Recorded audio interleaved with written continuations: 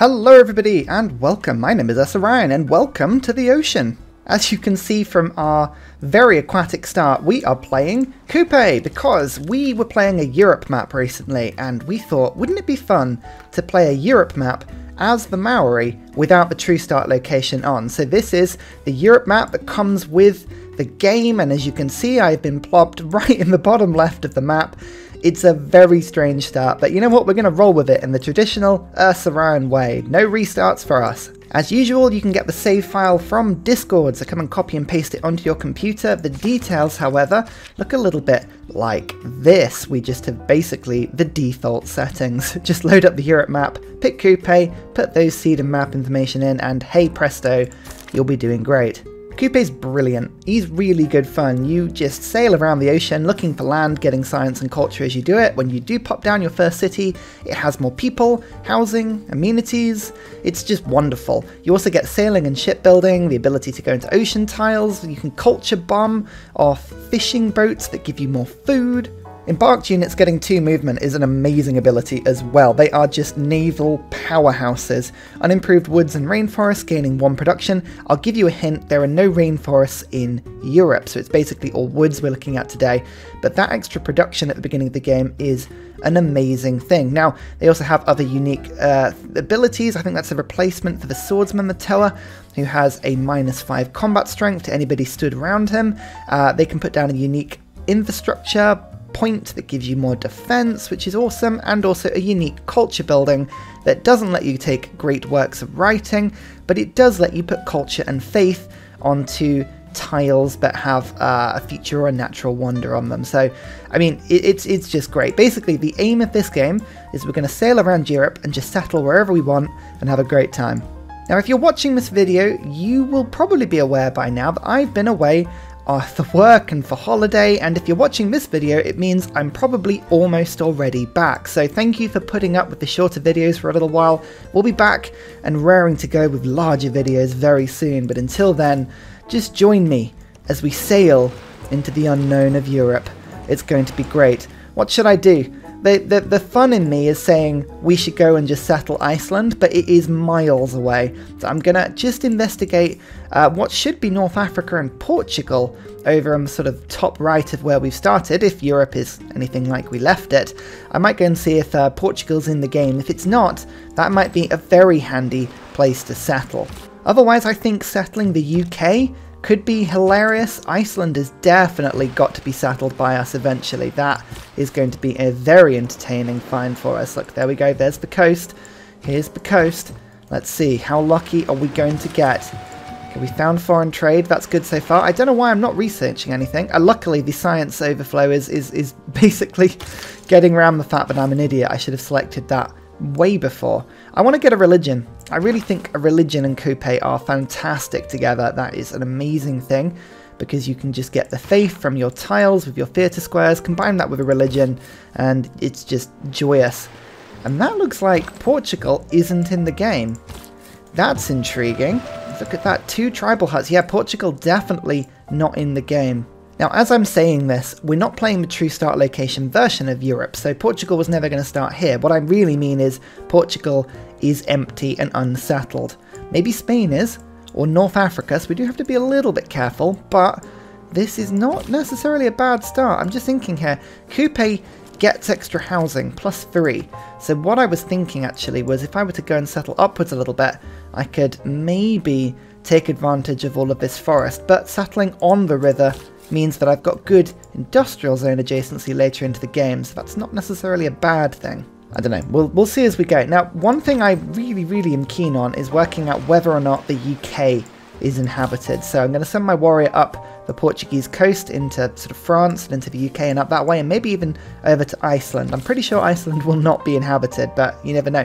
But I'm also looking for the Giant's Causeway, or I'm looking for the Cliffs of Dover, or something like that in order to get my astrology boost. And more importantly, that is a mouthful. Byzantium, however, is great. Reason number 1 why Kupe is awesome. Culture bomb with extra food on your fishing boats. Hooray!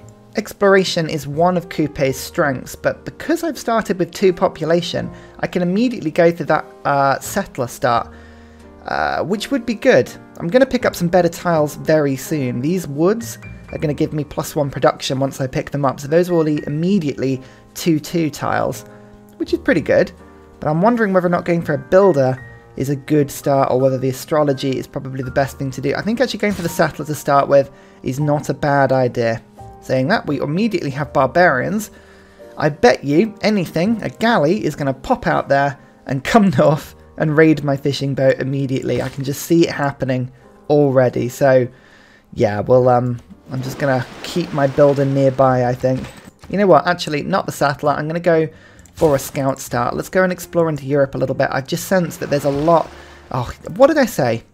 There's the galley. Ugh.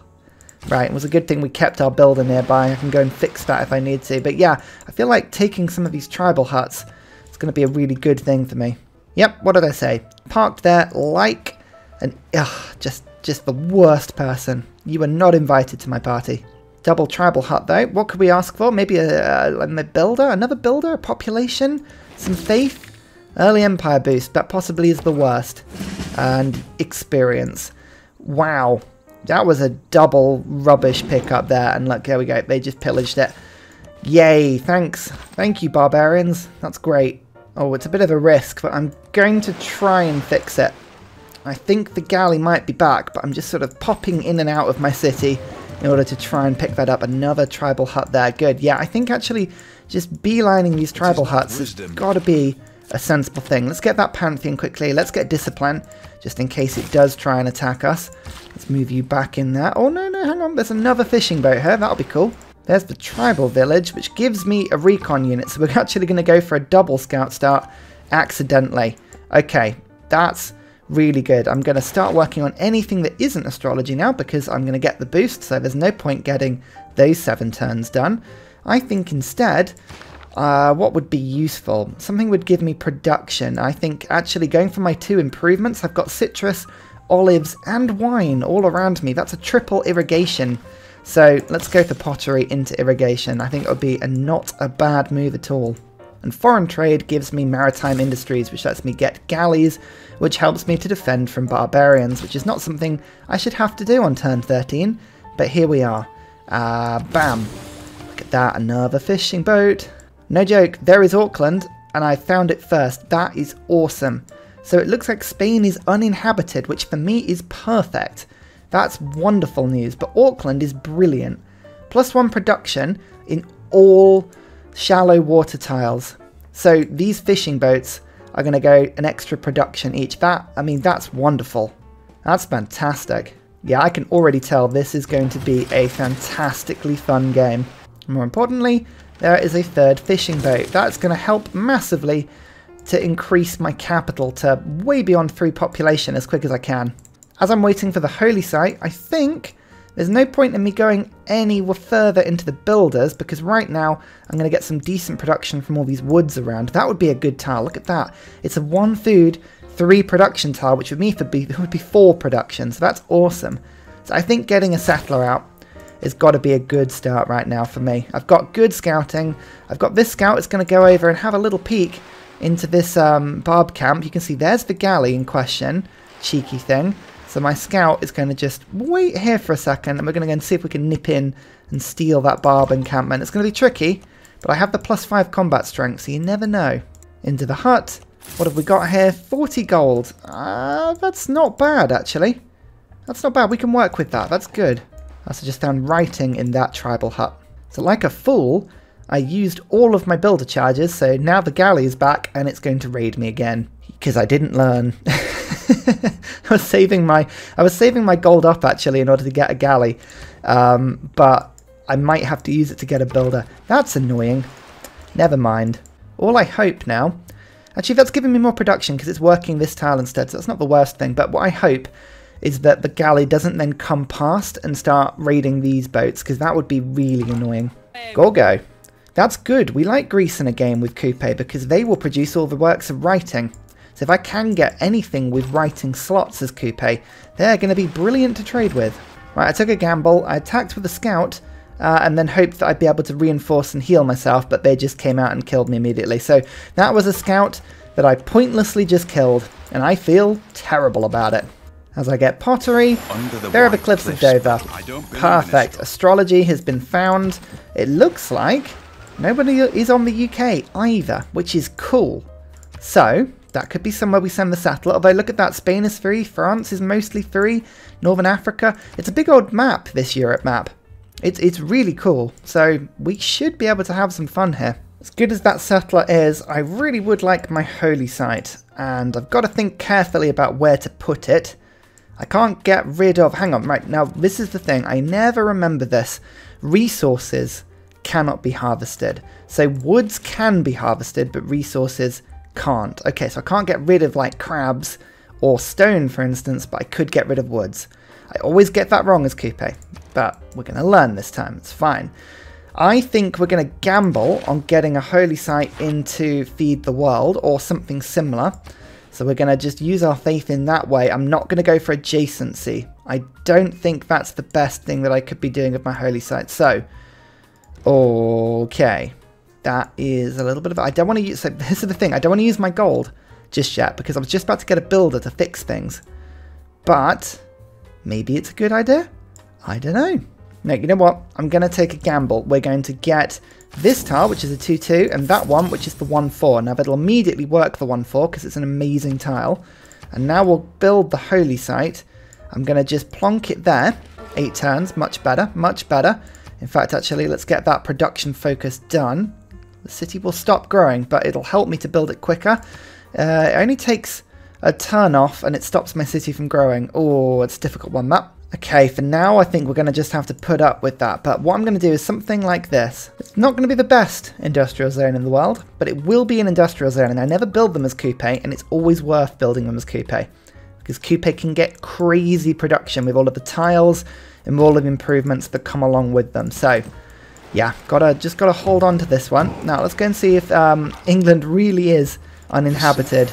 Really hoping here for some faith from a tribal village. That's military tradition. That's not great. And gold. Okay, I mean, these will do, but that's a little bit annoying. Never mind. You know what, though? This game would have been the perfect Stonehenge game. It would have been the perfect Stonehenge game. Can I do this on... it must be on flat land. Yeah, I can do it where the industrial zone is. Oh, my goodness. I very rarely do this. But I'm going to actually go back a few turns and do a...